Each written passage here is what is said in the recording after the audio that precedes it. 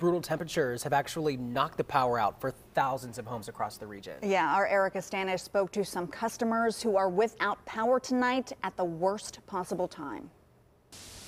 Crews have been working around the clock to restore the power, but that doesn't change the fact that some are left sitting inside, not only without power, but without heat, and the digits on their thermostats are quickly dropping.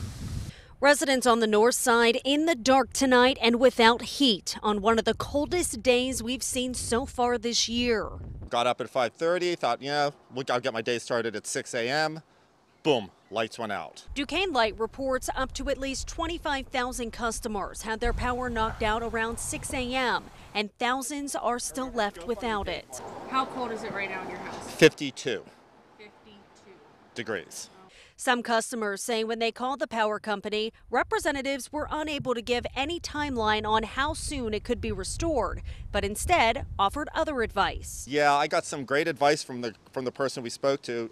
She told us to go shopping. On a snowy, icy day, that's not good advice. Ray Legal says he's working now to preserve the heat. I have the third floor upstairs that gets like pretty drafty and stuff, so I closed all the doors up there, and for like all the doors I'm not going to be in, I just have like towels underneath and stuff and just insulating them. And finding ways to keep his pipes from freezing. All the sinks and the water and stuff, I just have them on kind of like a drip right now just to make sure water's still flowing, the pipes don't freeze up.